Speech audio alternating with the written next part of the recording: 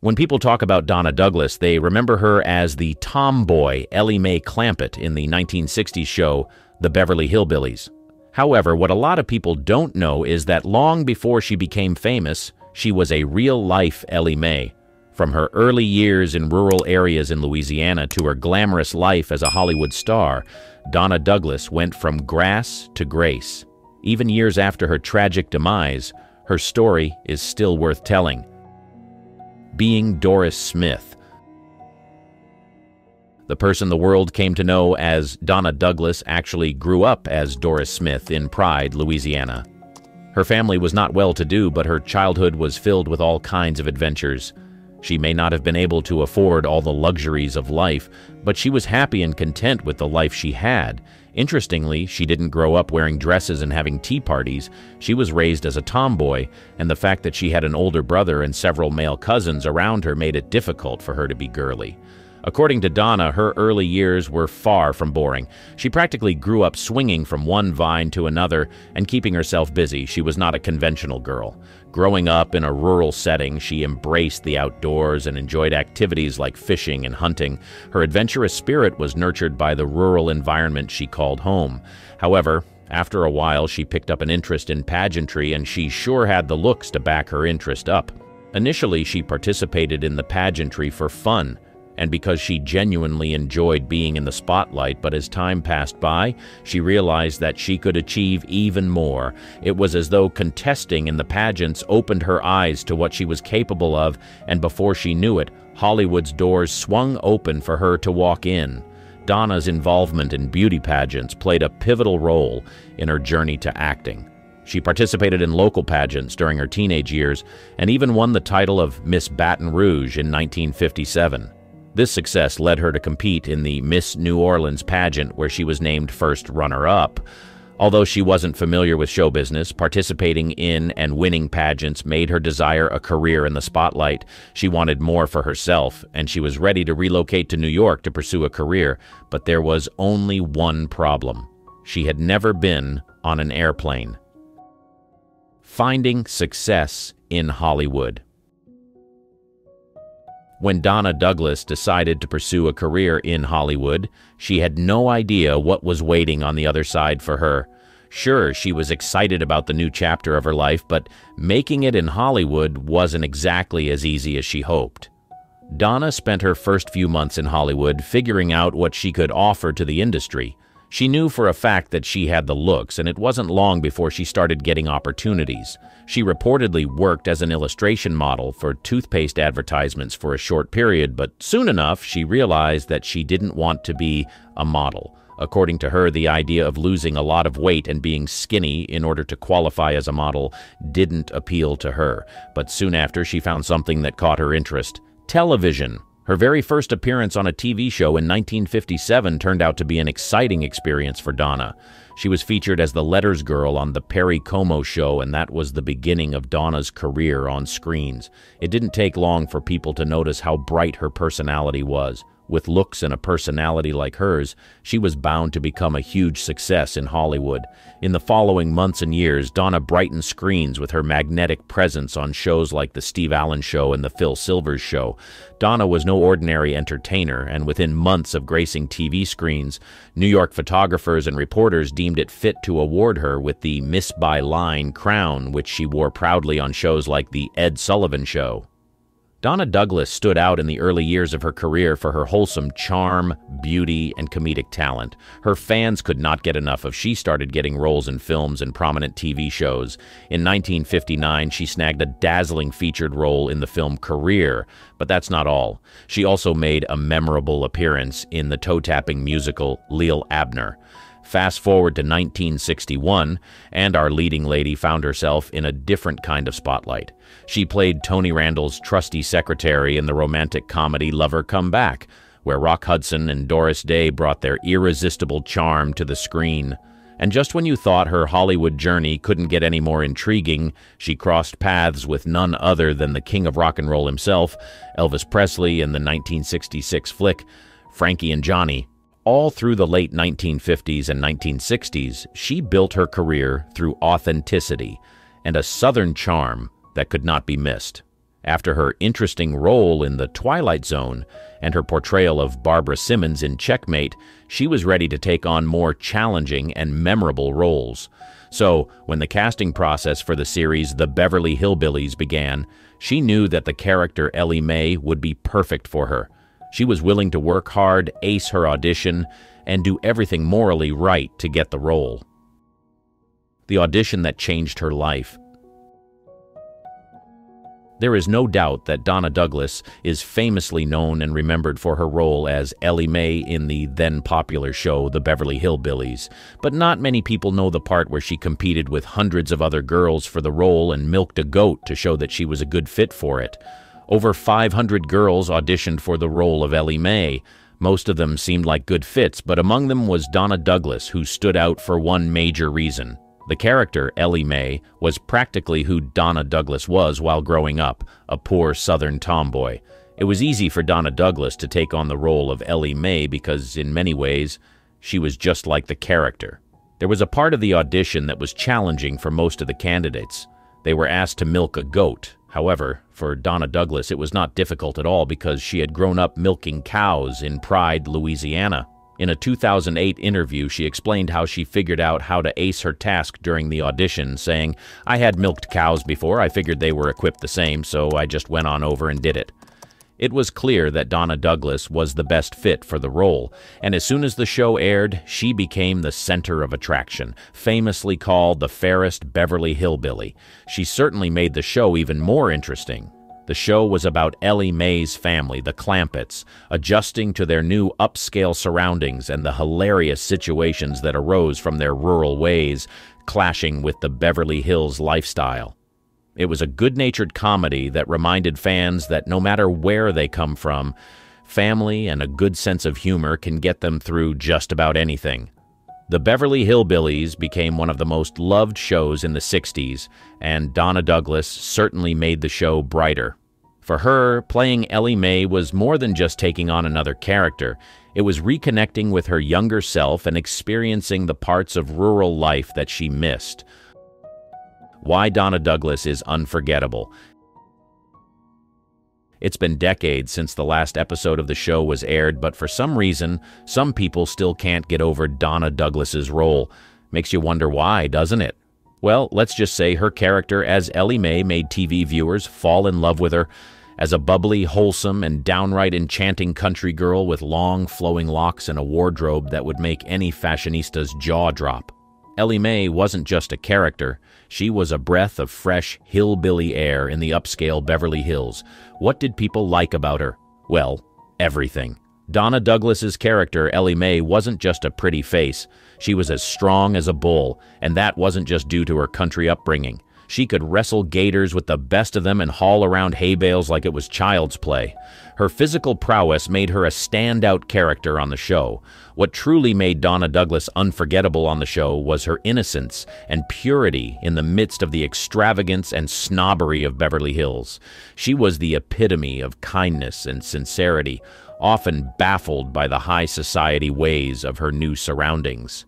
Elly May's naivety also led to some of the show's most humorous moments. Her attempts at fitting in with the Beverly Hills crowd were nothing short of hilarious. Her simple, straightforward way of thinking clashed wonderfully with the sophistication of her new neighbors. When you remember Elly May Clampett, you think of a character who brought laughter, warmth, and a touch of country charm to millions of viewers. Donna Douglas's portrayal of her was nothing short of magical. She gave life to a character who embodied the beauty of simplicity and the values of family and friendship. Donna Douglas stood out on the show not just because of her beauty, but because of her genuine heart and her ability to make us laugh. In a 2003 interview with Confessions of a Pop Culture Addict, Donna Douglas expressed how the role changed her life, saying, "Elly May was like a slice out of my life. She is a wonderful little door opener for me because people love her and they love the Hillbillies. Even to this day, it's shown every day somewhere. But as with any abilities, she may open a door for you, but you have to have substance or integrity to advance you through that door." Playing the role of Elly May certainly opened doors for her, but shortly after, Hollywood shut her out. The unfortunate end of her career in Hollywood. As a result of the success of the Beverly Hillbillies, Donna got even more famous, but she certainly didn't anticipate the career problems that emanated from taking on this role. Playing Elly May was like a blessing and a curse. On one hand, Donna became popular for the role and got some opportunities as a result of it, but on the other hand, she started having typecasting issues. She struggled to get roles that allowed her to be versatile and creative. In the eyes of many producers, she was only fit to play a character similar to Elly May. One would have thought that Hollywood would be knocking down her door after her beloved role, but life can be mighty unpredictable in Hollywood. After the show wrapped up in 1971, Donna had a tough time finding substantial roles that could match the success of her Elly May character. You see, sometimes when an actor becomes so closely associated with one iconic role, it can be a real challenge to break out of that mold. Donna tried her hand at a few different projects, including TV appearances, but none of these quite captured the magic of her time as Elly May. She faced another hurdle when she became involved in a legal battle over the use of her likeness in Beverly Hillbillies merchandise. This legal tussle tied her up for a good while and added to the challenges she faced in her career. But you know what? Despite the struggles, Donna Douglas remained a gracious and beloved figure in the entertainment industry. She embraced her status as Elly May and continued to make appearances at fan conventions and events where fans could meet their favorite TV hillbilly in person. When Donna realized that her career in Hollywood was over, she took a step back from acting and decided to focus on other passions. Pursuing other passions. Donna Douglas, the darling of Hollywood's golden era, embarked on a remarkable journey after her light in Hollywood dimmed. While many stars may have faded into obscurity, Donna chose to shine her light in a variety of intriguing and meaningful endeavors. First and foremost, Donna's deep faith guided her post-Hollywood life. She was a devout Christian and shared her spiritual journey through speaking engagements. Not many people know this, but Donna's talents extended far beyond her acting career. She was a gifted gospel singer who used her voice to inspire and uplift. Whether performing at churches or recording gospel songs, her music touched the hearts of many. Her songs were a reflection of her deep connection to her faith and her desire to share messages of hope. Even though she never became a popular gospel singer, her voice brought peace to several people who were going through trials. In addition to her diverse talents and pursuits, Donna Douglas also ventured into the world of real estate. This unexpected career move showcased her versatility and her ability to excel in various fields. During her time in Hollywood, Donna reportedly invested wisely in real estate properties. She was said to have a keen eye for valuable real estate opportunities, and her investments proved to be quite lucrative. She used her earnings from her acting career to acquire and manage properties, primarily in and around the Baton Rouge area of Louisiana.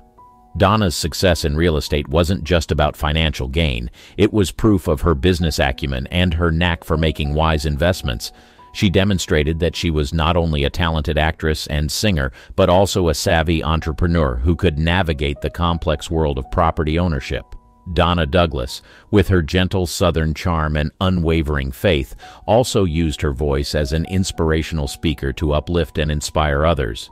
Beyond her iconic Hollywood persona, she had a profound impact on audiences by sharing her life experiences and her deeply held beliefs. As an inspirational speaker, Donna often spoke at churches, community events, and gatherings, captivating her audience with her heartfelt words. Her talks were not just about fame and fortune, but about the values that truly mattered to her. She shared stories of her journey, from growing up in rural Louisiana to her time in Hollywood, and how her faith guided her through the highs and lows of life. What made Donna's inspirational speeches so compelling was her authenticity. She didn't just preach, she shared her own struggles and vulnerabilities, making her relatable to her audience. Her sincerity and genuine belief in the power of faith resonated deeply with those who had the privilege of hearing her speak. Yet, beyond her creative pursuits, Donna was a woman with a big heart. She dedicated herself to philanthropy, mainly causes related to children and education. She had a deep love for children, and in her final years on Earth, she decided to spend her time catering to the people she loved the most, children. She found purpose. When it looked like Hollywood had forgotten all about her, Donna Douglas was doing things that made her heart smile. In the early 1980s, Donna Douglas embarked on a new chapter in her life that would reveal the genuine passion burning within her. It was a journey that took her far from the glamour of Hollywood and into the heart of Broken Arrow, Oklahoma. Sometimes the most meaningful journeys begin in unexpected places.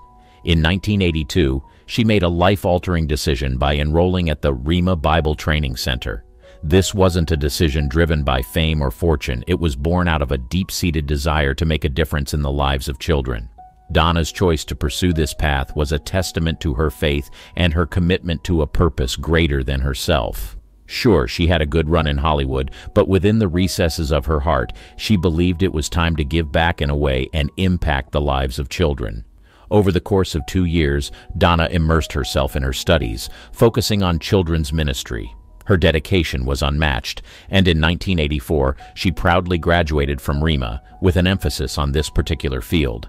After graduation, she took her newfound knowledge, combined it with her innate charisma, and embarked on a mission to touch the lives of children in a profound way.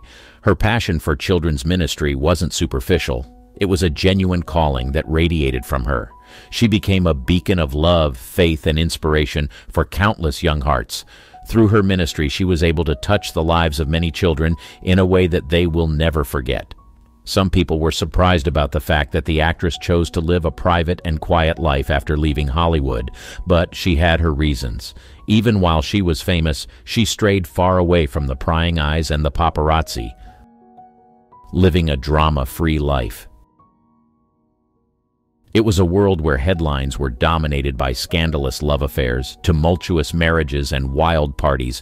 There was one shining star who managed to live a drama-free life, and her name was Donna Douglas. And even after she retired, she chose to stay away from the chaos.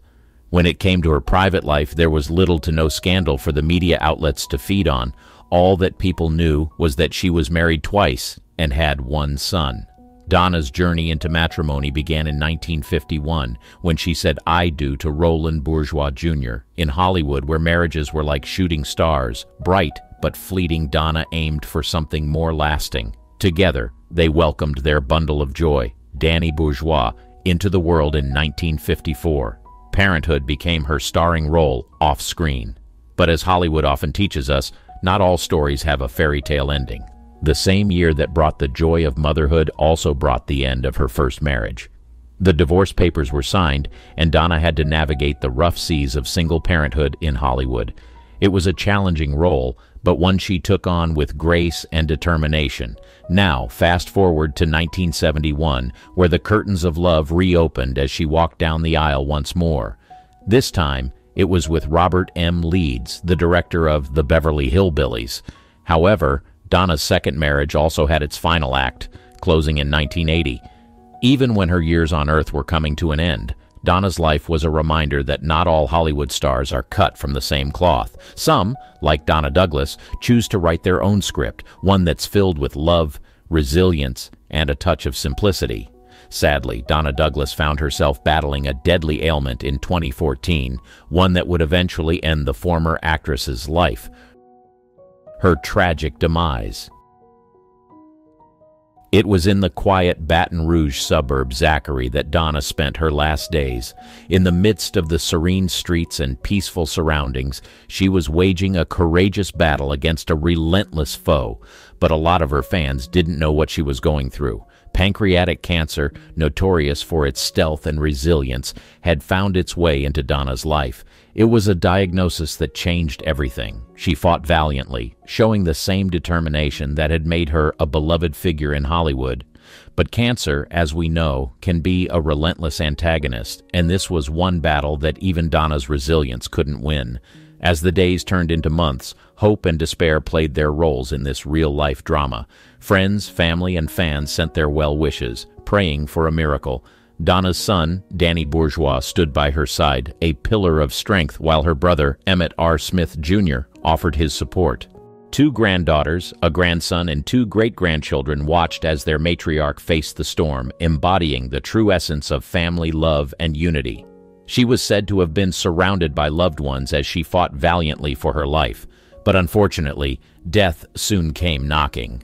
On the 1st of January, in the quiet of a hospital room, the final chapter was written. Donna Douglas, the actress who had charmed audiences with her role as Elly May Clampett, took her last breath. The news of her death rocked the industry and sent people down memory lane as they remembered her roles on screens. People who knew her personally only had good things to say about her, and it was clear that she touched many lives in her lifetime. Linda Ronstadt also lived an interesting and unconventional life. These facts about her will leave you shocked.